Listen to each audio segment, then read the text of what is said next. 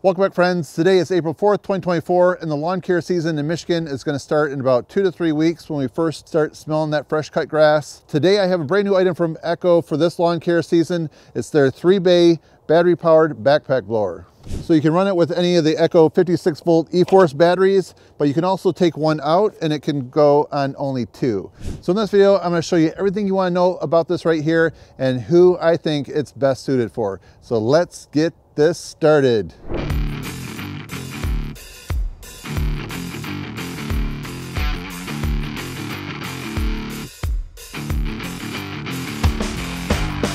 So this backpack blower is offered in a tool-only version, or you can get it in a kit, and that includes 2 5-amp-hour batteries with a rapid charger. I know the time to charge these is under an hour. I'll just show you that slight delay. And then the turbo. So as I mentioned, 795 CFM, and it's also rated at 25 newtons. So this is going to be really good, I think, for your daily leaf cleanups in the fall and the real heavy leaf cleanups. This is going to help out, but you may want to consider going to gas if you really want that ultimate power for those wet leaves especially. So things that are important to me with a backpack blower is having nice padded shoulder straps. This looks really nice. I like that nylon mesh right there. It looks like it's nice and breathable. And then you have this that goes across your chest in case these slide off. Sometimes if you're wearing like some kind of a jacket, it's a little bit slippery like in the fall, or a vest, then these tend to want to slide off that. So it's nice to have this as an option right here. And then it's adjustable down here as well to give you that ultimate comfort. In the back right here, nice and padded. So I was looking to see what the decibel rating is on this. I didn't see anything right offhand, so I'm going to test it for you. And one of the things when I'm running outdoor power equipment, I always have eye protection and hearing protection if it's really loud. You may not need it with this because I'm thinking the decibels is going to be much less than a gas powered one. So let's turn the decibel meter on right here.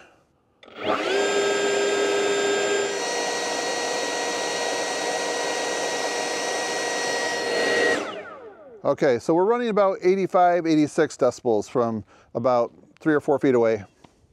So now you're probably wondering how loud a gas backpack blower is. Well, hang on, I'll show you.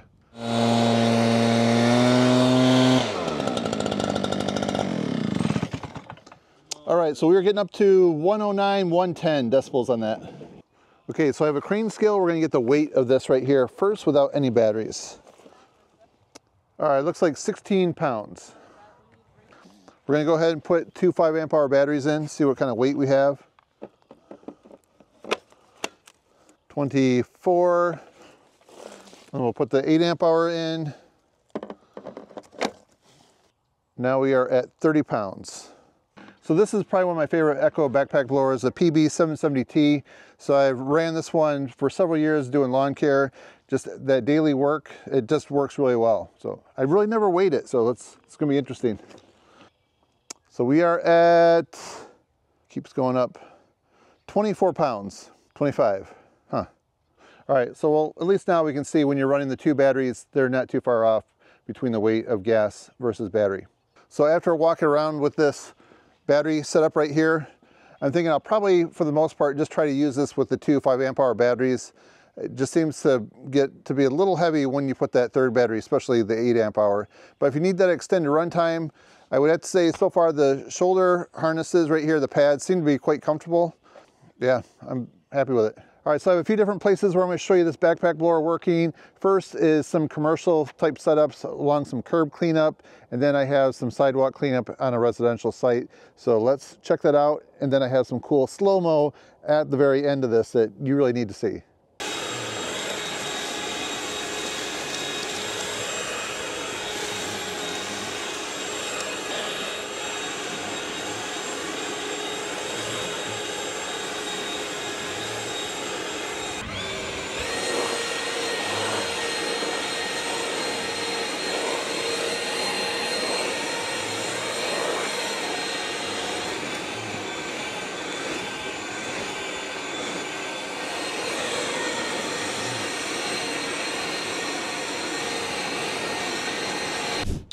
Okay, what do you think about this backpack blower?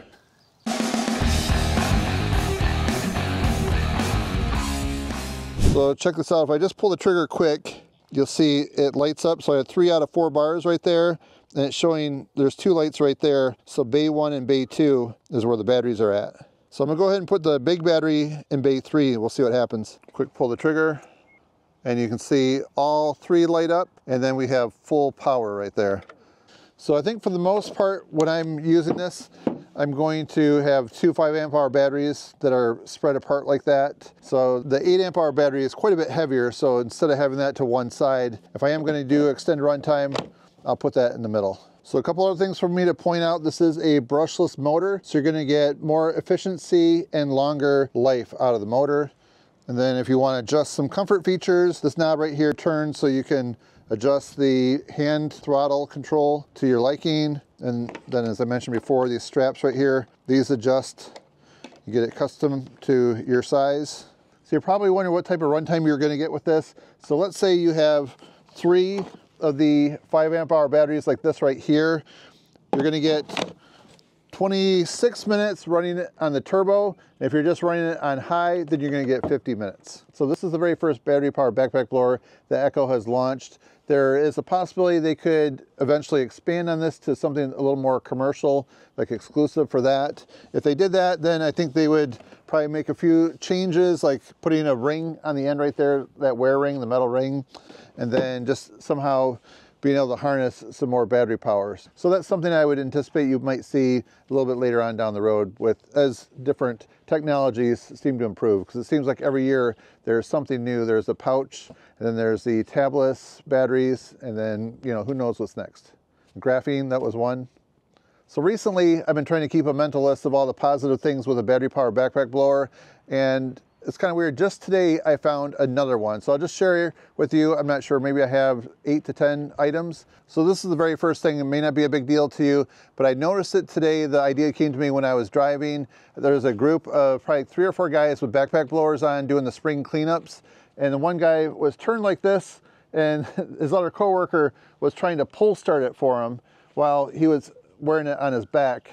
So that got me thinking. There's been several times when I'm out doing some lawn care and the customer comes out and talks to me, and then you have to like shut it off so you could actually hear each other, maybe talk about some plans or get payment from them or something like that.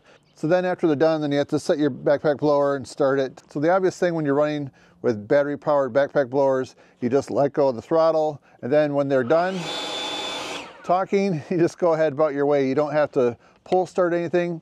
Now I know Steel had one which was a side pull. I never tried that, but that just looks like it would be kind of awkward on my shoulder. I don't know if I'd like that. So there's no air filters that have to change. There's no carburetors that can get gummed up and need to be replaced or cleaning. I did have one time, just one issue with the carb. That was my first backpack blower, a Steel BR550, I believe. And I was using it every day, but somehow the fuel I used, I think I was using the Steel HP stuff, and it required some carburetor work. So I switched to Echo Red Armor, and believe it or not, I've never had problems with any of my gas backpack blowers since then. So another thing with this right here, it's a little more obvious on that gauge right there, how much life you have left. Sometimes you can see a little bit of fuel splashing down there, but you don't really know how much. And it's happened to me a number of times. I'm out trying to get that last driveway cleaned off, and you can just hear it starting to sputter. I know if I turn a certain way that I'll get a little more, maybe like 30 seconds more life out of it. Sometimes that's just enough. But with this right here, I think you're going to be able to keep better track knowing when to put a fresh battery in. Another thing, as I pointed out earlier in my testing, is that it's much quieter. So you might be working in some type of community that might not allow you to start at a certain time in the morning. You could potentially start earlier if you had battery. That's something you'd have to look into. Also, it could be legislation. So if you're working in a state like California where they're prohibiting the use of gas-powered equipment, you can get by with this. In cities, there's some places when you're working on rooftops, have you ever seen those lawns up there? They don't allow any gas-powered equipment to go up in the elevators there. It's a fire hazard. So battery, again, is something you can use for that. So if you're wanting to know the MSRP on this, got a couple options. $349 for the tool only, $699 for the kit, which includes 2 5-amp-hour batteries, the rapid dual bay charger, and this. So another benefit, when you go to store this in the wintertime, there's no need to worry about fuel stabilization or running the fuel out or putting stable or something like that in it. So you can just take the batteries out, keep them somewhere room temperature, I would recommend, and you're good to go. All right, so now I'd like to know your thoughts on this. You know, battery powered backpack blowers are relatively new to the market, so I'm curious to see if you have any questions on it or concerns. There's definitely some benefits to gas over battery, but in this video, I just wanted to make it kind of quick so you could see all the benefits of this right here. So one more thing to say, if you want to see some other Echo products that I recently reviewed, right up here is a short playlist that you can click on. And if you haven't subscribed to my channel yet, please do so right there and hit that bell icon so you can be notified when my other tool reviews go live. So that's it for now, friends. Thanks for watching. See you next time.